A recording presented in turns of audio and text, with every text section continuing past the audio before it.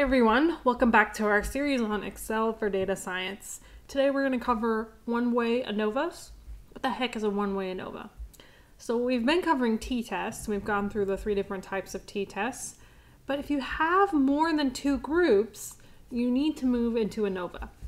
And what ANOVA does is it allows you to test more than two groups at a time against each other. So now we're going to compare three groups. We could do 15. You might regret it, but you could do 15. So a one-way ANOVA means I have one independent variable that's grouped. So I've got low, average, and high here. And then each person has a score on that variable.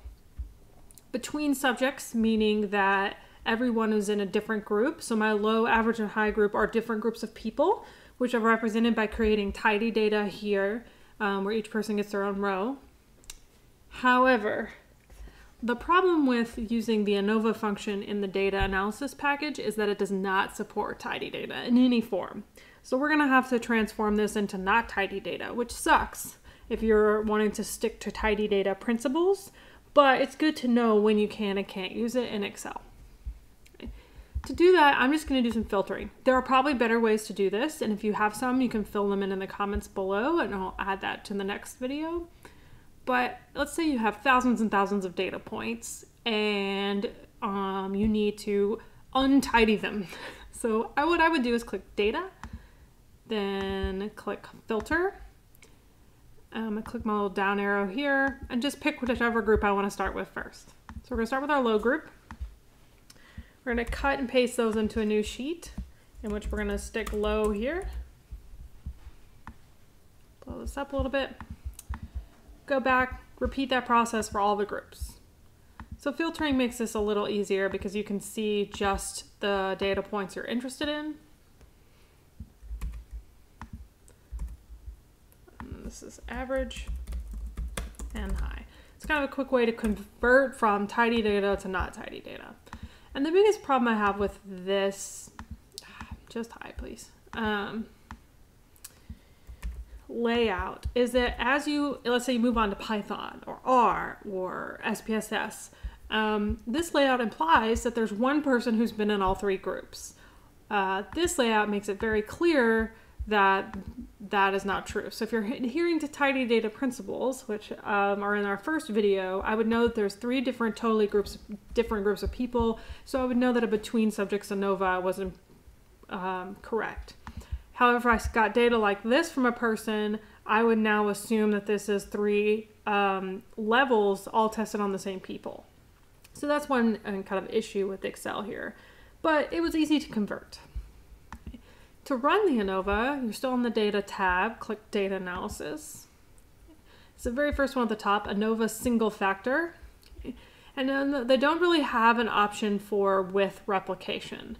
So if you have an ANOVA that you need is repeated measures, there's not really a good option here in the data analysis tool pack to deal with that. So let's click OK. What I'm going to do is I'm going to highlight the cells, and I can actually highlight the group names too. That'll be helpful. They're grouped by columns, and there are labels in the first row, and I'm going to stick alpha as 0.05. Put that in a new worksheet. Let's see what we got here. So the first thing that happens is it gives me how many people are in each group. This is N. Right? This is the sum, which I don't need. The means for each group. And then this is variance. Remember that to get standard deviation for each group, what you could do is equals SQRT, open parentheses, highlight the number, close parentheses. And then it'll tell me the variance, or the standard deviation for each group. To get all three of them, I could come over here, wait for this to change from white to black, double click, and now I have all three of the standard deviations, which will be very useful for graphs. Come down here and it gives me some information about my ANOVA. This is sum of squares. Now I'm not going to explain what all these terms are, but I have some really great videos on like what are all of these and how are all these calculated for my undergraduate statistics course if you're interested in that. Instead, I just want to tell you if you kind of already know what ANOVAs are and you're trying to write this up, you would do F, open parentheses, degrees of freedom 1 here, So I'd put in 2, comma 27 for degrees of freedom 2 equals, type that F number, so 25.99 if I round up. P is less than 0.001. I'm not good with scientific notation, but pretty sure that's right. And then that's all we got.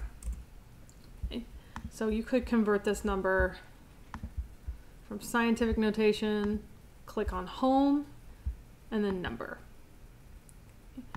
And usually, there we go.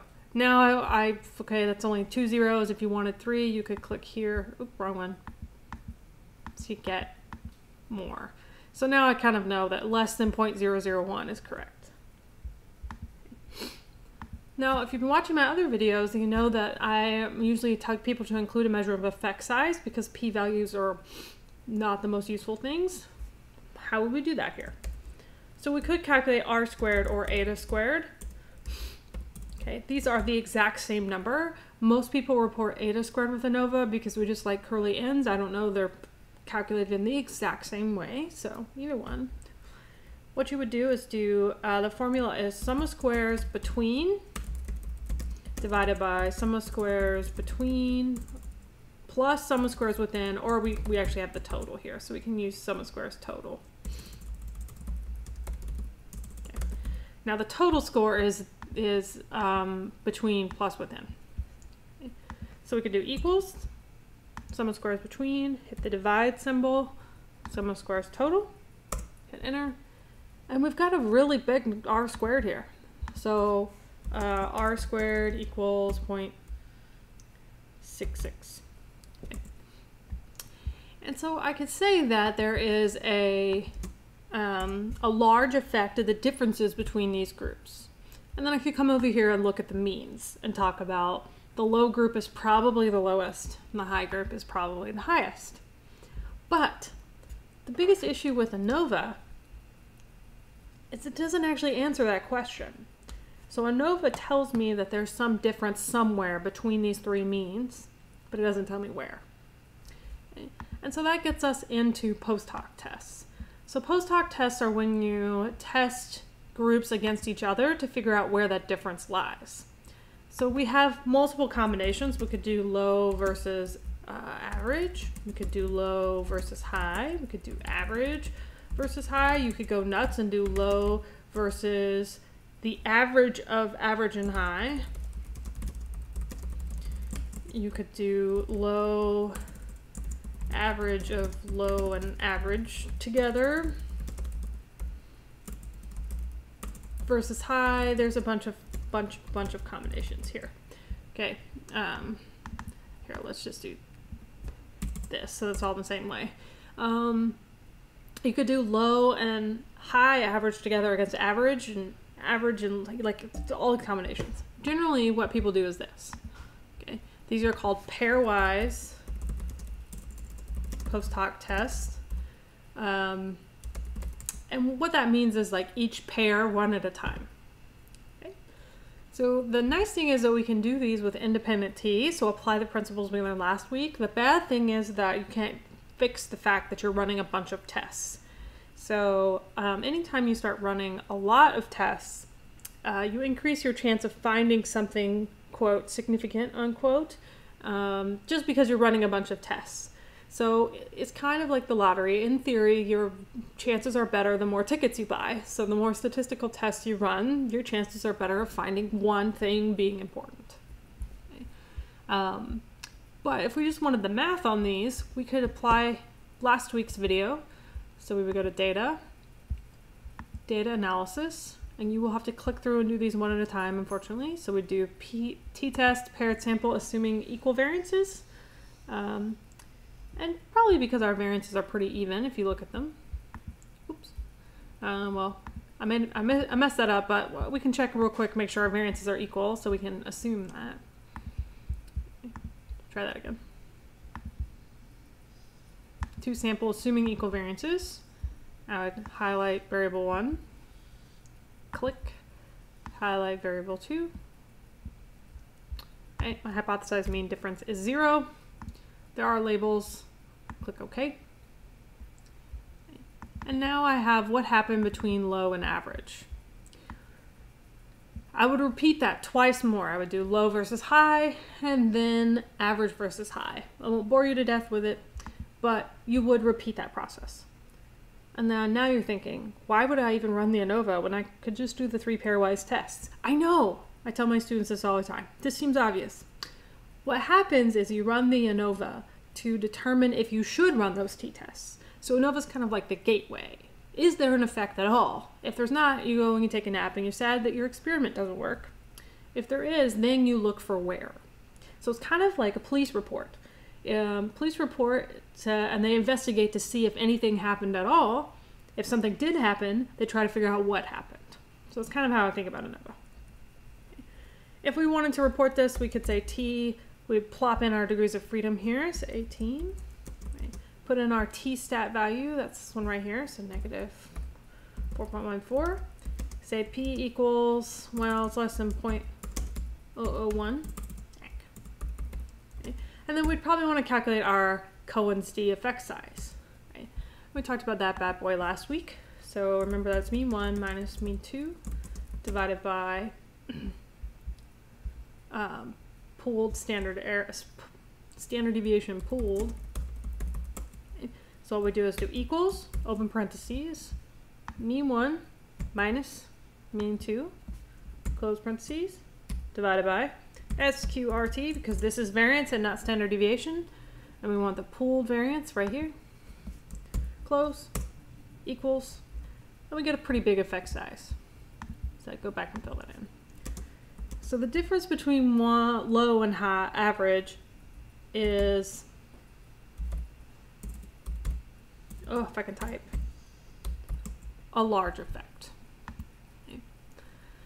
And so we'd run that twice more. We go low to average, low to high, and average to high if we wanted all pairwise combinations. And so if I did that, what would I do to fix my problem? So here, it's called fishing, where you run a bunch of tests. Okay, and so this is a type 1 error correction. Okay. And specifically, the easiest one to explain and to carry out is Bonferroni. That might be 1 R and 2 N's. I can never remember. So one of those is correct. Let's just say it has 800 N's and 4 R's because I can't ever spell it right. Okay. So the Bonferroni correction.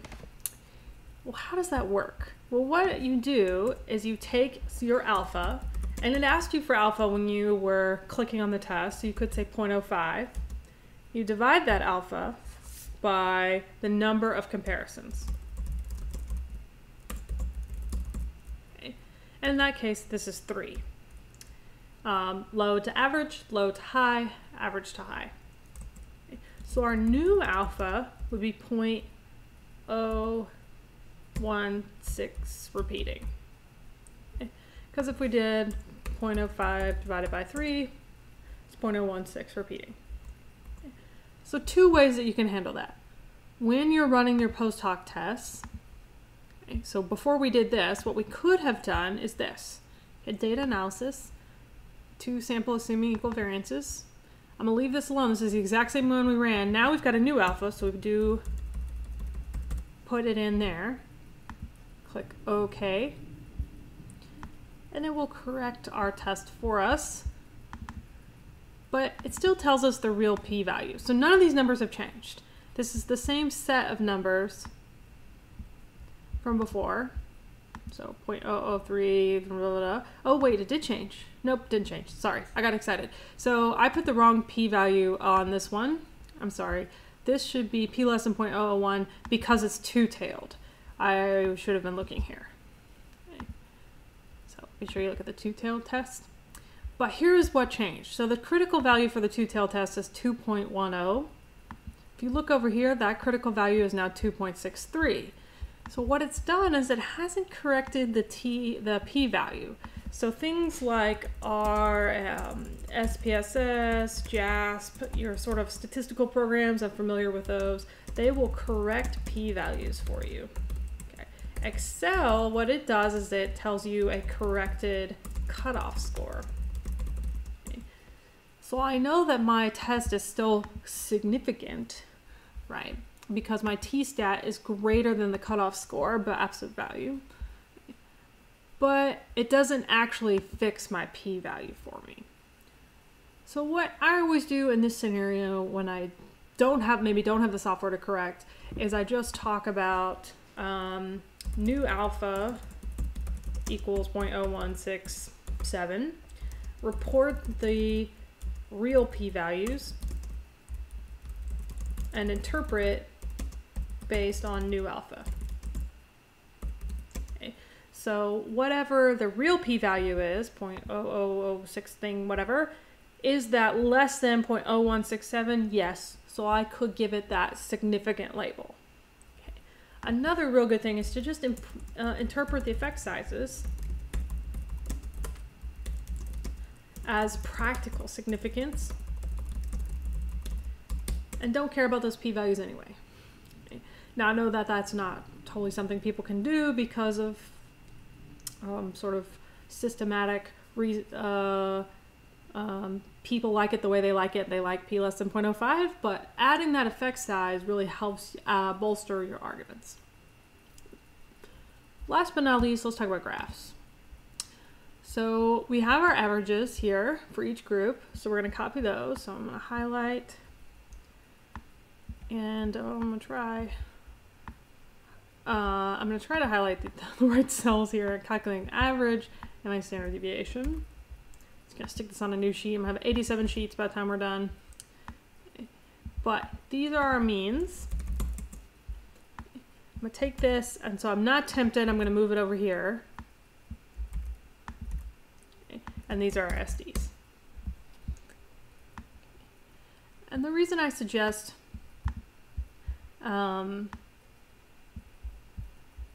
sitting them in separate places is that you don't want to try to graph both of them on the same graph. Remember, we're only using the SDs to help us create error bars that are appropriate for the data. We can graph this just like t-test last week, so let's click Insert. I'm going to highlight all of my data here. Click on the little 2D column button. Click the first one. First thing I'm going to do is kind of clean this up, so I'm going to delete the word means. I would add chart element, axes titles, horizontal, titles vertical, and I could say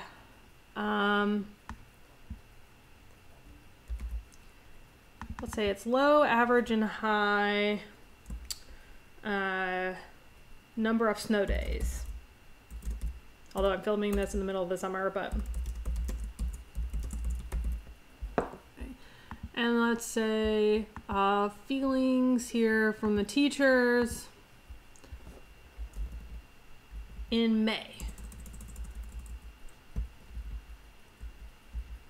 So how anxious are the students and the teachers? So anxiety in May of teachers. So maybe if we had a lot of snow days, the teachers are really anxious because they've had to stay extra days to work more. Making this up on the fly here. So we could also cut off 0 because our scale only ran from let's say 1 to 10. So if I double click on the axis, I'll get axis options. Okay. And I can usually, there it goes, format axis. It finally popped up. You could say, okay, this actually runs from 1 to 9. Like that.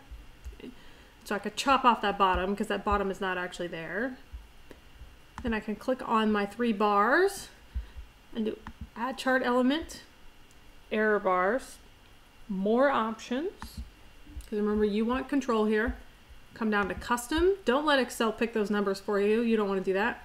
Specify value, highlight your standard deviations, click here to get the negative half so that they're all the same on the top and the bottom because error bars are usually even on each side. Click OK. And then I could change the color of the plot too. If I can't do color options, I could maybe make that no fill. Okay, oh, that looks crazy. Let's do solid fill and pick a nice light gray, so we can still see our error bars. Okay. Now remember, when you're doing the error bar options, you always want to pick the custom options, because then you're showing what the actual standard deviation of your data is and not Excel's calculated random number. So if you tell Excel to do the standard deviation, it does the standard deviation of the means, the 3 means, not the standard deviation of the data, which is not the same thing. Okay. I think you would just want to say that these error bars represent 1 standard deviation of the data. Okay. So all that together is kind of a way to do ANOVAs, some post hoc tests, which doesn't support tidy data, allows you to fix those, calculate effect sizes, and then finally, although it ran off the thing here, how to do graphs for ANOVA.